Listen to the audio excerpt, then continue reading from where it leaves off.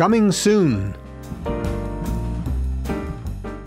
I'm Louis DeVore, Secretary-Treasurer of Dunster Investments, Inc.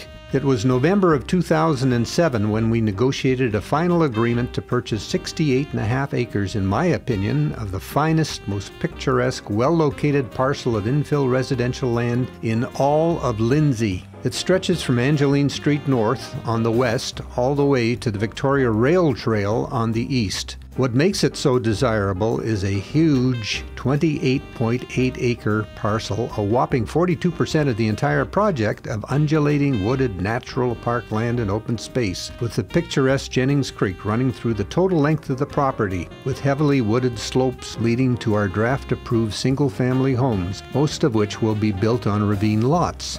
In designing the plan of the park system in conjunction with landscape architect Stuart McElroy, we received wonderful cooperation from LCVI and IE Weldon High Schools in having their eco and horticultural classes assist in rejuvenating the park area at an April 2011 Arbor Day planting session of 2,000 saplings in the first event of a planned 4-year program.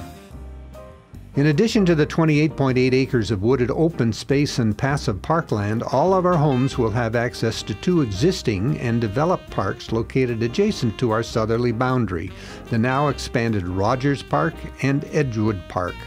In the fall of 2011, the students from IE Weldon participated in a cleanup of the banks of the Jennings Creek, and in April of 2012 participated again in a second Arbor Day planting of a further 850 saplings in the Jennings Creek Park.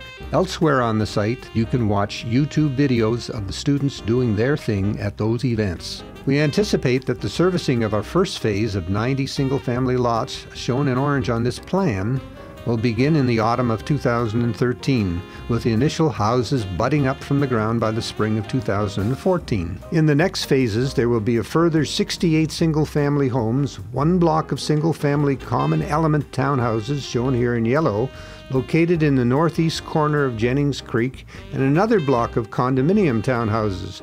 Strict architectural controls will be exercised in this project to ensure all homes built will be compatible with the architectural style, choice of building materials, and with the topography of the community. Our single-family lots range from 50 to 65 feet in frontage, with a minimum depth of 105 feet, with many deeper lots backing onto the scenic wooded areas. Construction of the major northwest trunk sewer through our property has now been completed. Jennings Creek will be serviced by Bell Canada using the latest in fiber optic technology to provide the best service and reception for telephone, internet, and in the next year or so, the ultimate in TV reception. Hi, how you doing?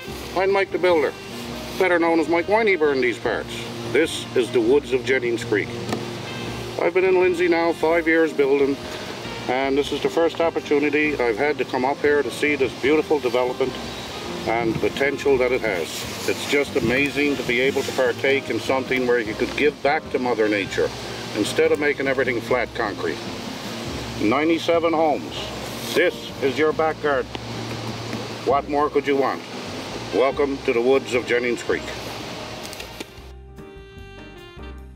Lindsay is small-town friendly with big city services. All the major banks are represented, a Loblaws Superstore, Price Choppers, a Canadian Tire store, Rexall Pharma Plus, some very fine eating establishments, and 5 Tim Hortons to choose from.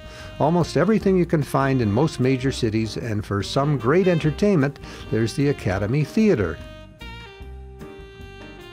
Lindsay, besides being renowned for a splendid variety of recreational facilities, also is the home of an excellent healthcare facility, the expanded 174-bed Ross Memorial Hospital, with state-of-the-art medical equipment. It is centrally located just a little over a mile away from our site, down Angeline Street North at Kent Street.